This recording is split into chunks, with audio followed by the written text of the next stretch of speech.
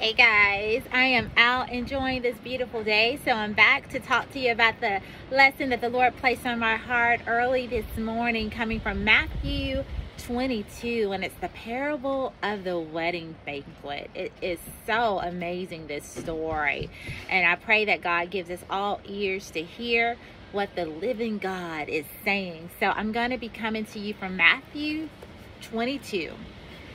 Jesus spoke to them again in parable, saying, "The kingdom of heaven is like a king who prepared a wedding banquet for his son.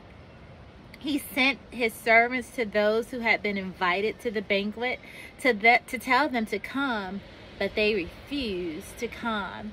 And in this scripture, it says that the wedding feast was for his son, in honor of his son. Who else could that be but Jesus Christ?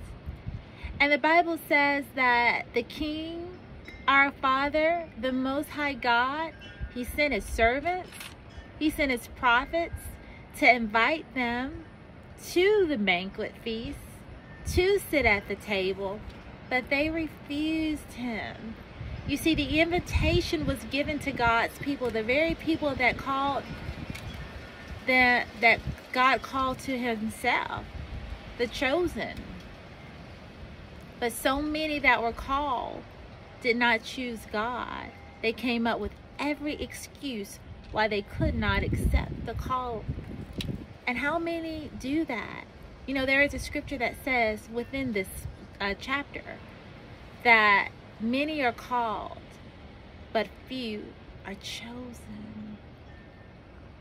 And I think that's really critical for us to take a hold of.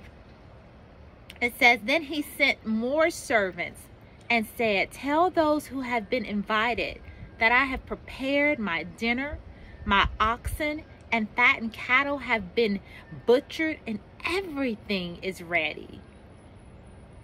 Come to the wedding banquet.'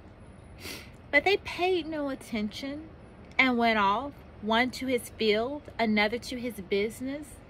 The rest seized his servants, mistreated them, and killed them. The king was enraged. He sent his army and destroyed those murderers and burned their city." This is just a representation that God is sending his prophets. He's sending his servants to all of the world, of all the nations, to share the good news. But too many don't have ears to hear. Too many kill the servants of God. And this doesn't have to be physically. This can be with their words. This can be with their actions. This can be because they turn away from the truth, that they don't have ears to hear what the living God is saying, but their heart is calloused. In verse 8 it says, "Then he said to his servants, 'The wedding banquet is ready, but those I invited did not deserve to come. So go to the street corners and invite to the banquet anyone you find.' So the servants went to the street corners and invited anyone they could find to come, the bad as well as the good, and the wedding hall was filled with guests." So we see that they invited everybody. The invitation to come to Christ was open to all, the good, the bad, the ugly, the pretty. We all have the opportunity to accept that Jesus Christ is our righteousness, our salvation. We all have the invitation to accept him as Lord and Savior of our lives, but not all will accept. And we see this in the parable of the wedding feast. "But when the king came to see the guests, he noticed the man there who was not wearing wedding clothes. He asked, 'How did you get in here without wedding clothes, friend?' The man was speechless. Then the king told the attendants, 'Tie him hand and foot and throw him outside into the darkness, where there will be weeping and gnashing of teeth. For many are invited, but few are chosen.'" And this just represents those who try to come any way other than through Christ. He is the way, the light, and the truth. This person that came in did not have the proper garments. They were not clothed in the righteousness that can only be found in Christ.